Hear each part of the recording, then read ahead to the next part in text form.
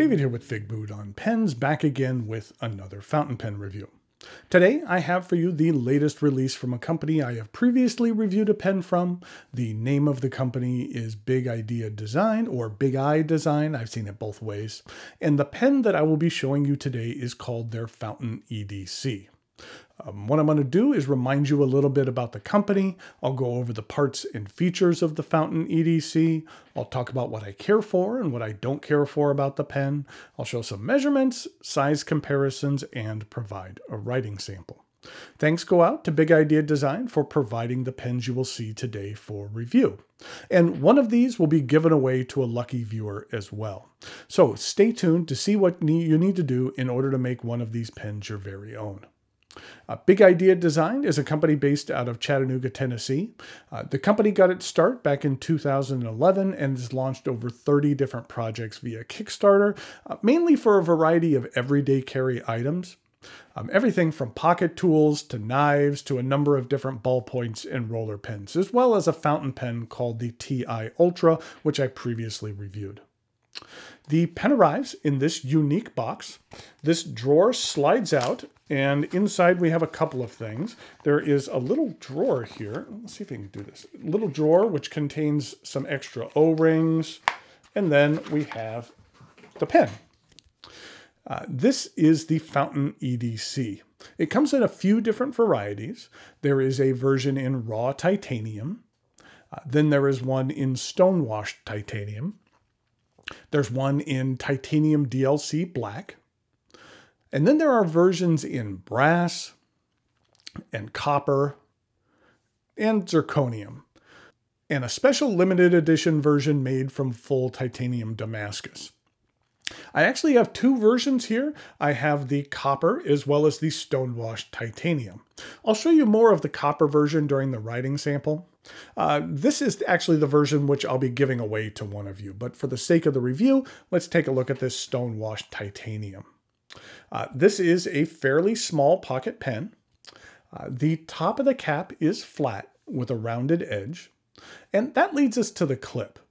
Now, this is the standard clip, which has the T1 logo engraved near the top. And then here is the stonewashed titanium with the optional titanium Damascus clip. I've always been a big fan of the TI Damascus. I think it looks really cool. And I will say that when you order the T1 Damascus clip, it arrives in a separate box. It's kind of a separate part here. The pen will have one of the standard clips on it, and at least for me, the clips didn't arrive with any instructions. So even though I figured out that there was a screw that you had to access by using a screwdriver inserted into the cap, for a while I was kind of questioning whether that was what I was supposed to do. It ended up being simple to change out the clip, but some instructions would have been nice just to assure me I was installing it correctly and not causing damage to the pen or unscrewing something that I shouldn't have been unscrewing. The cap angles up just slightly for about the first inch or so before straightening out. There is no band or exterior branding on this pen. Well, the standard clip has that titanium symbol, but there's nothing on the pen to identify it as being a product of Big Idea Design. I know I've mentioned the lack of branding bothering me on other pens, but that's just one of my fountain pen pet peeves. One of these days, I should probably do a video on my top pet peeves. At the end of the cap, there is an angled step down to the barrel, which is straight, until you get to the end, where there is an end piece, which is part of the posting mechanism. The cap snaps off, and underneath there is a stainless steel Bach 180 extra fine nib. This pen is only available with an extra fine nib, which I find to be a little bit odd. Across all of my pen sales that I've had, extra fine has been the least favorite nib chosen. Customers chose it only 12% of the time.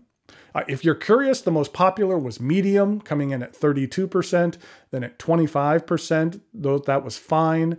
17% picked a stub, 14% wanted a broad, and then, like I said, extra fine was only 12%. So I find it a bit odd that they would choose to put a nib on here, which is the preference of only about 12% of potential customers. And here's a look at the plastic feed. The section is a bit narrow, but I feel it's size appropriate in relation to the size of the nib. It begins with a number of grooves, which can help you maintain a solid grip on this pen, but when inking, I found these grooves to fill with ink, and a straight dry tissue was having difficulty getting the ink out from the tiny crevices. So I find myself having to wet a tissue in order to sufficiently clean out the section. At the end of the section, there is a bit of a bump, which is used in the capping mechanism, and then a medium-sized step up to the remainder of the barrel. I found the fountain EDC to be just long enough to use unposted, but the cap does snap to post. It posts easily, and I prefer the snap to post more than a twist to post. When it's posted, you can see here that it makes for a decent sized pen. And I like that the transition between the cap and the barrel is fairly smooth, so it doesn't cause any issues when it's rubbing up against the inside of your hand. This is a cartridge converter pen. It accepts standard international cartridges, and a Kaweco mini converter is provided. These mini converters are decent enough and hold about as much ink as a standard cartridge. The Big Idea Design Fountain EDC is only available, as far as I'm aware, on the Big Idea Design website and sells for $100. I'll put a link to their site in the notes below. The zirconium model is $250, and the full Damascus, titanium Damascus version, which is the limited edition of 10 pens, is $775.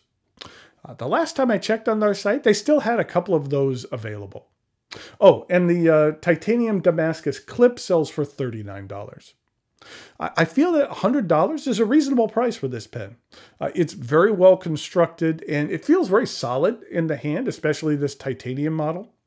It's a decent little pen that could take a beating and be a decent knockabout option. While the nib on this pen is nice, I wish that they would offer more than just an extra fine option. Thanks again go out to Big Idea Design for providing these pens for review. This copper version, like I said, will be the one that is given away to one of you. It'll also include one of the Damascus clips. In order to make this pen your very own, what you need to do is simply click on the link to the Google form in the notes below. Using the Google form has worked out well, while I still encourage you to leave comments below if you wish. Even though some scammers might reply to the messages telling you have won, I haven't had anyone mistakenly think they've won, because you now know that I'll be contacting you via email, not YouTube comment.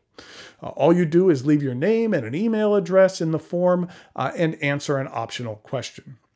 In regard to the question for this contest, I haven't done a Q&A in a couple of months, so why don't you leave me a question and I'll commit to getting a Q&A out in the fairly near future.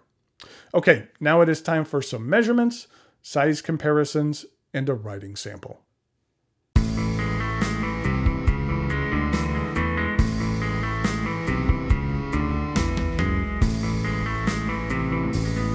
Here we go with some size comparisons for the Big Idea Design Fountain EDC. This was the Stonewash Titanium, and then this is the copper version. And in regard to some other pocket pens, here it is with a Kaweco Skyline Sport. And here it is with a Schoen Design Pocket 6. I guess this goes the other way. And then here it is with a Gravitas pocket pen.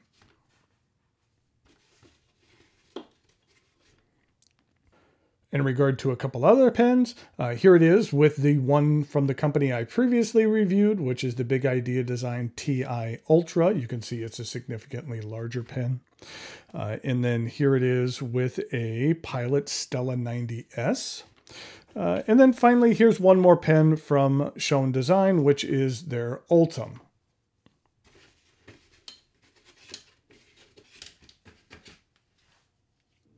In regard to some uncapped comparisons, let's go ahead and just use it posted, since that's how most people are going to be using this pen. Here it is with the Gravitas and the Kaweco Skyline Sport and the Schoen Design Pocket 6. So you can see it's a little bit bigger than all three of those.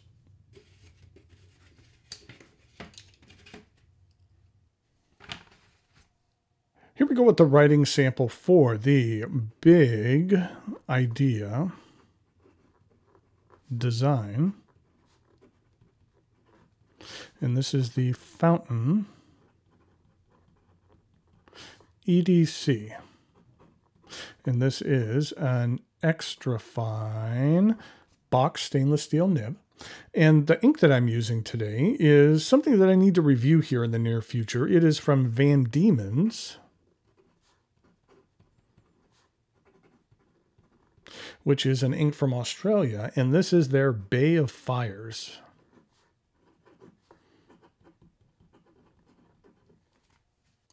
This is what the ink looks like. It's a nice burgundy red with some shading to it. It's somewhat similar to Private Reserve's Burgundy Mist. And then here it is with Sailor Gentle Grenade, which has a little bit more sheening to it. This is what the 30 milliliter bottle looks like. Like I mentioned, they're out of Australia, and I should get around to reviewing this ink. They sent me a couple that I need to show you, and look forward to sharing those with you. And here we go with the rest of the writing sample.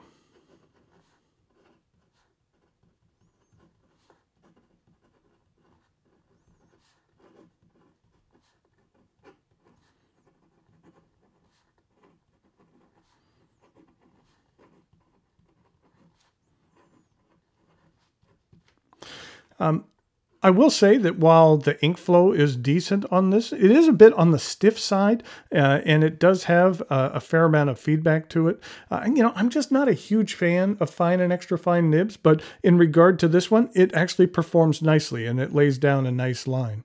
You're not going to get a lot of line variation out of here. And the ink flow, I feel, is decent, but then again, it's kind of a more narrow line.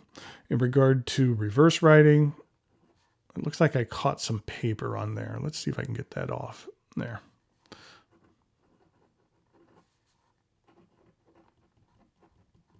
It doesn't look like reverse writing is really its thing, at least in this particular nib. And then in regard to some fast writing,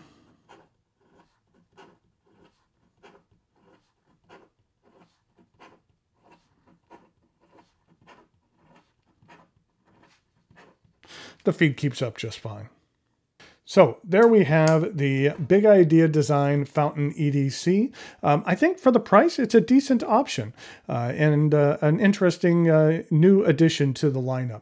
So make sure to go ahead and enter below with the link in order to have a chance to make this copper version your very own. And I'll have some details below in the notes as well on the contest, but basically 72 hours after I post this video, then I will go ahead and randomly select a winner and notify you via email.